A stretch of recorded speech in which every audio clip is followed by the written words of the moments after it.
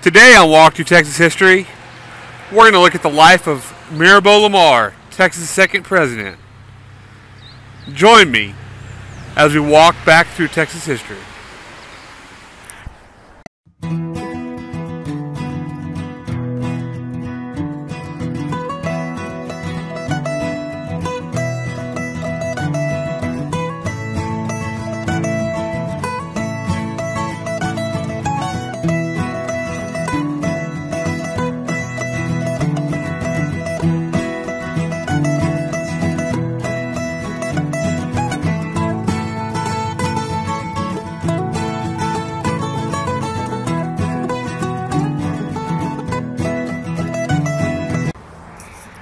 This statue was placed here in 1939, and on each side of it, it's got something different. In the front it says Lamar. On this side we're seeing closest to us says diplomacy.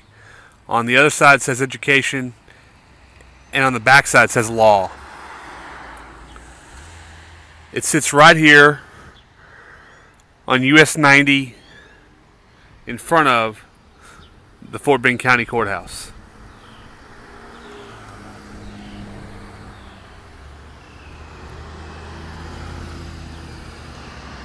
We'll look at the size real quickly. Here's the back corner with law and diplomacy. And here's the other corner with education and law.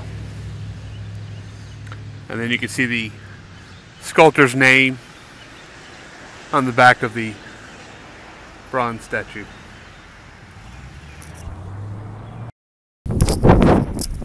Now at the Mirabeau Lamar Homestead Park and Archaeological Reserve. This is actually where he was, his house was. It's a marker just around the corner here. We'll go see it. But it's actually at this park. His house is right off the Brazos, just on the other side here. Kind of shows you where his house was.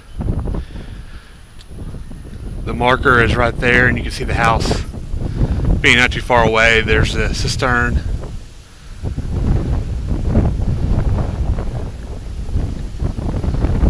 Let's go take a look now at the marker. Here's actually the site of Fort Bend, built in 1821, and this is the name given to the county. This historical marker is just really close to Lamar's, right around the corner here. Let's go look at it now. Here's actually another, beside the state marker there, this little marker done by the county.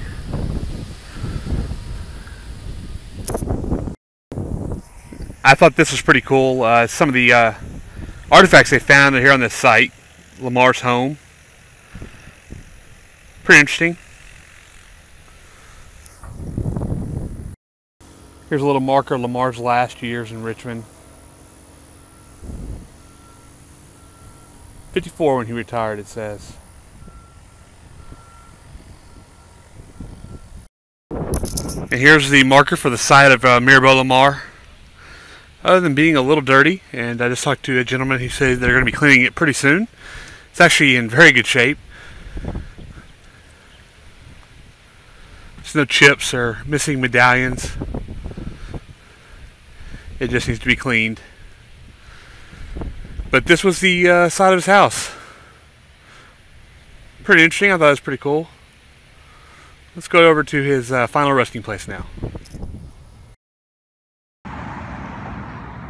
This is Rebecca Lamar. She was the mother of Mirabeau Lamar. I found it interesting. She actually was Lamar by birth. It's her maiden name. Her husband and her were first cousins.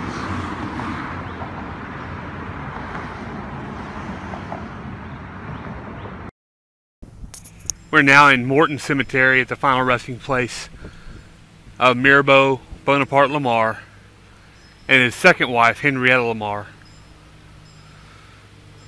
Lamar was born in 1798 and died in 1859. He came to Texas from Georgia after his first wife and daughter had passed away. As we talked about earlier, his mother was also a Lamar. and his mother's buried in Houston at Morton Cemetery, as we saw. Lamar's term as president was tumultuous because him and Sam Houston really were at odds with each other. But Lamar had two major things he did really well for the state. He established the Homestead Act, and he also really pushed education for the state. His other big achievement was having the capital be in Austin. It was actually Waterloo is what the town was when Lamar set aside the land for it to become Austin. Let's get a closer look at his headstone, his wife's headstone.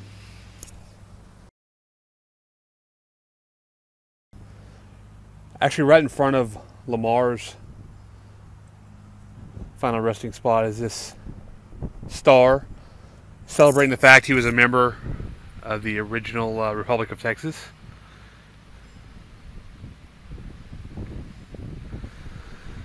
And he was also a Mason, as you can see there.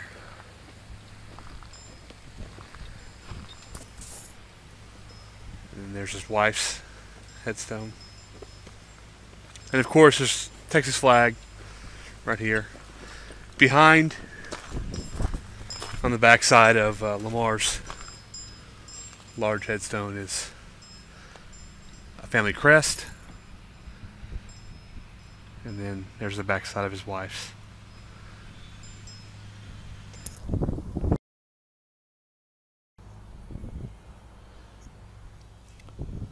Lamar will be known as the second president of Texas, but how he got here was very, very unusual to me.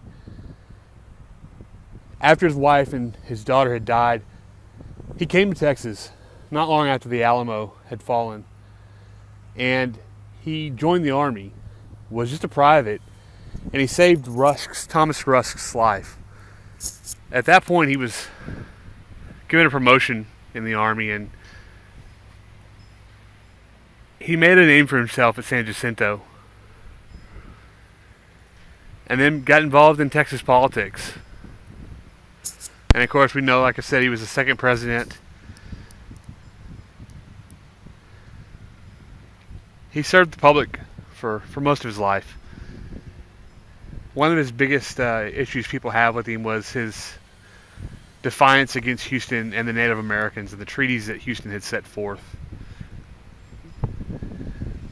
You know, I've got mixed feelings on it. I've always thought that he was bad in doing so, and I still think he was at the time, but he did a lot of other great things for the state and the young republic.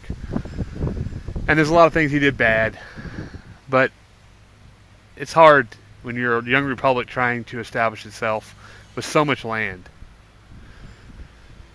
He left a legacy that no doubt people will remember him for. Lots of schools named for him: University of Lamar University, several high schools, obviously lots of other things. There's a ton of historical artifacts and historical markers for him and after him here in the state. Well, folks, we'll end it here today. I gave you a brief glimpse into Lamar's life here in Richmond and his final resting place and his lasting legacy. Do some more research on your own, see what you can learn. I mean, he was the second president of your state of Texas. I hope you enjoyed it. And don't forget to like and subscribe. Follow me on Facebook. And until next time, have a good one.